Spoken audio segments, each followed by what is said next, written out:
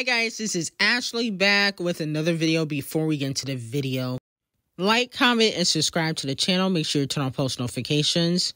So Nicki clocks Megan Thee Stallion. Megan Thee Stallion's Boa debuts at number 84 on the US Payola chart with 630K streams. Okay, let me know if this is a bop or flop to you guys. I mean, this is very low compared to Piss because Nicki Minaj is not giving her any attention. Now, despite, Boa dropping, Nicki Minaj, Bigfoot remains the biggest debut for a solo female rap song of 2024 on Payola with a 1.89 million debut. Okay, so no female rapper has been able to top Nicki Minaj's Bigfoot on Payola. But with that being said, some fans are saying, well, the FTCU remakes didn't do those numbers, but the FTCU song is old, but even though I felt like it was going to do more, I thought it was going to do bigger than what it did, that was a remix. That wasn't even really an official single.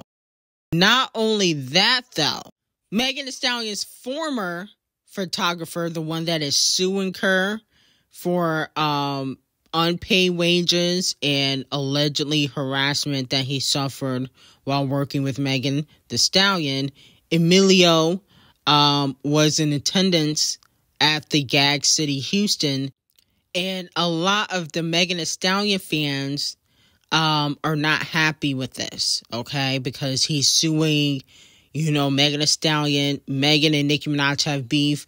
A lot of fans are saying that this is not professional and that, Megan could possibly use this against him in court, saying that, he is a disgruntled barb or he's a fan of Nicki Minaj and that's why he's going up against her. Okay, allegedly she's going to try to use that.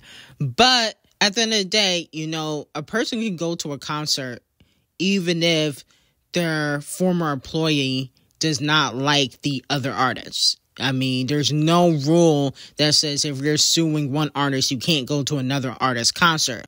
The only thing, though, Megan might try to find out if he has been conversating with Nicki Minaj or Kelsey, and if there's evidence to prove that, she can use that in court. If there was any text messages or DMs between Emilio and Nicki Minaj, and I think she mostly spoke to Kelsey. I think Emilio probably contacted Kelsey, told Kelsey that he was being mistreated, and then Kelsey went and told Nicki Minaj. That's what I think happened. So let me know how y'all feel about that. Nicki Minaj also will be performing at a festival, one of the biggest music festivals in the world, in Morocco, June 28th, 2024. Nicki Minaj just can't be stopped. She's doing festival after festival, still adding dates for the tour. This is actually very impressive. I know after this tour, she probably going to take a very long hiatus, okay? Now, moving on to Doja Cat. Doja reigns supreme on the highest peaking female rapper by monthly listeners on Payola and only female amongst 5 overall. Number 1 for the monthly listeners on Payola amongst rappers is Post Malone. Post Malone not really a rapper to me, though. Okay, so he don't count. Number 2 is Champagne Thickums with 86 million. Okay, Kanye West at 78 million. Doja Cat at 76 million. And Travis Scott at 75 million. Okay, so let me know how y'all feel about that. I think all those people except probably Kanye West get Payola. I think Post Malone gets Payola. Champagne Thickums gets Payola. Travis gets Payola. I don't think Kanye West gets Payola, though. I think he has that hardcore fan base. And Doja Cat definitely gets Payola. So, this accomplishment is all fine and dandy. And I think Doja Cat is a phenomenal performer, one of the best in the game. but it's very evident that her sales never really match up, especially when she drops an album. 76 million followers or listeners on Paolify, but you only did 400 copies in per sales when you drop your deluxe. So it's not really adding up. No shade.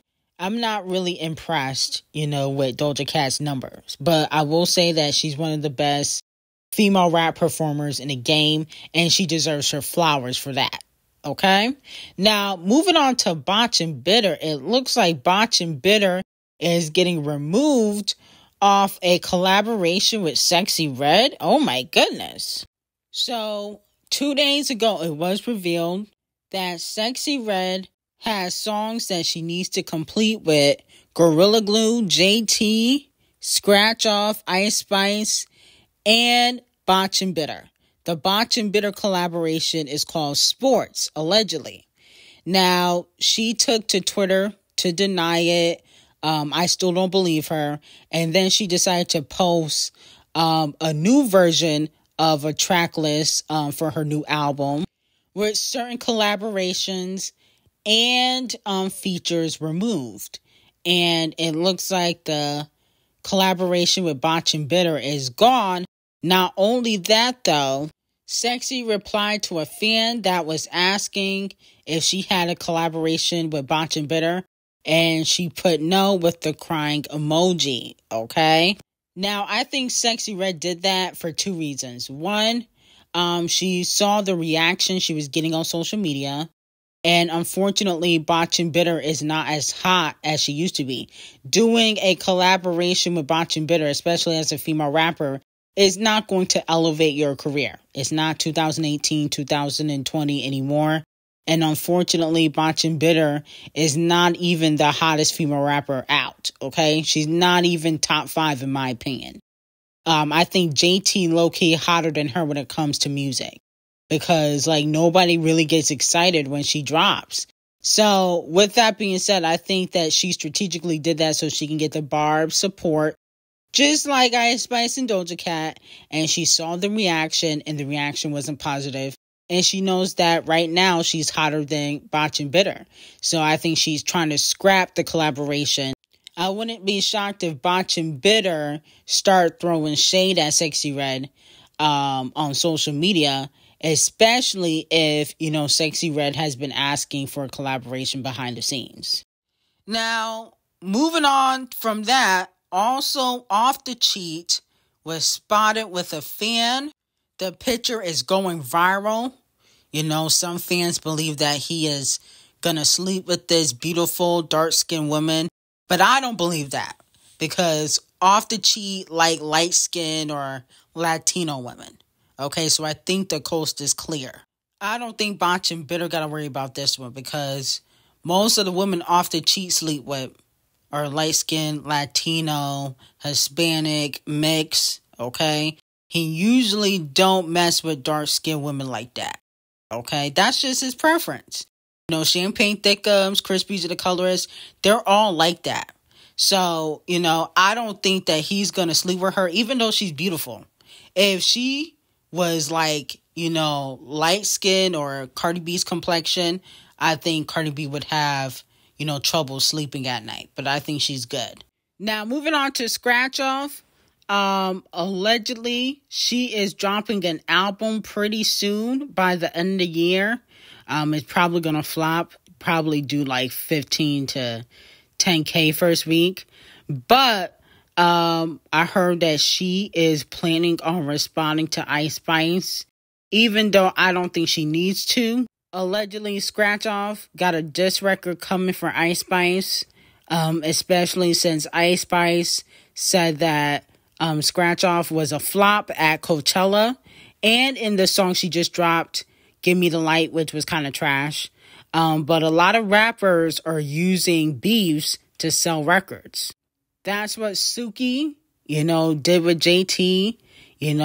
That's what Champagne Thickums and Kung Fu Kenny are doing.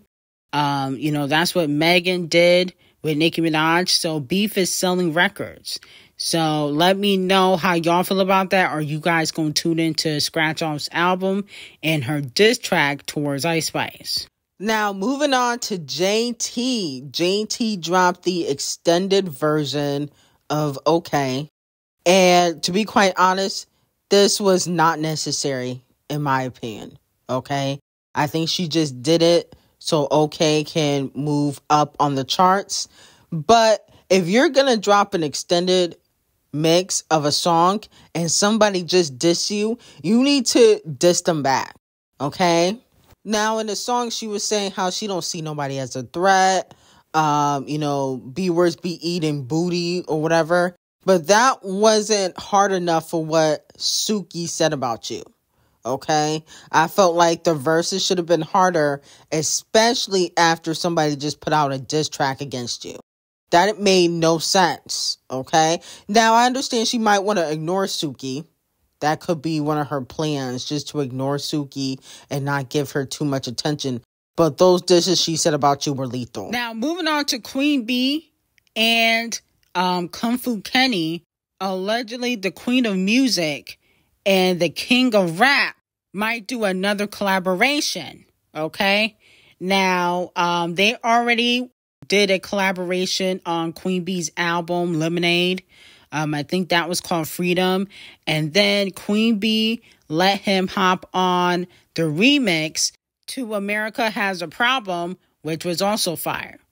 So let me know how y'all feel about that. I'm here for it. Every time they work together, the song slaps. Okay? It better just not be no country bumpkin nonsense. It needs to be R&B or hip hop. Okay, no country bumpkin nonsense. I actually don't think Queen Bee should do any remixes for the country bumpkin album. No shade, because, after listening to Cowboy Carter, again, I'm past on the album. The album wasn't that great. The first week it was fire, but now, to me, it just don't have the same replay value. No shade. Now, Donkey of the Day is going to Gorilla Glue. Now, it has been reported that Gorilla Glue's Everything mixtape that she recently put out only did 12 album sales in 1 month after its release, according to its Daily Double. Okay? Now, this was the same hoe that was dragging JT, saying that, she was performing at cookouts. But, bitch, your recent mixtape basically went aluminum foil. And you had that song, Yeah Glow, and a Megan Thee Stallion feature, and a Botchin' Bitter cosign, and you still flopping. See, this is why I don't take the female rappers seriously.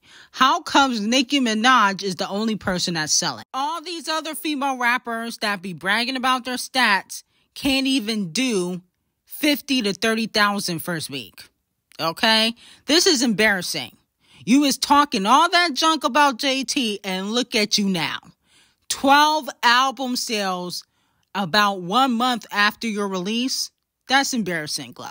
You're getting Donkey of the Day, and instead of dragging JT, what you need to do is try to figure out how you can get some payola from them album sales. Okay? Clearly, you are part of the flopping crew. Now, another person getting Donkey of the Day is Ruby Rose. Now, Ruby Rose is deleting old tweets of her basically admitting to sleeping with people in the industry when she was not of age. One tweet says, sometimes you have to lie about your age when it comes to these NFL players. Okay, so that's what one tweet says. Then she said, the game just insta-DM'd me. In real life, I can't breathe. Now, this is when she was around 16, 17 years of age. And then here's another tweet that says, just got invited to fly out to Cali to watch my boo play. Go Chargers. The only question is, will my mom say yes? So she's deleting tweets of her basically admitting that she was getting ran through since she was a teenager, and she still can't find a hit song. Okay, now it has been revealed that when she was 16, 17, she was messing with Travis Scott, the festival killer, allegedly Young Thug, and Playboy Cardi, and allegedly The Game. Now, Ruby Rose and her loose coochie walls will be receiving Donkey of the Day.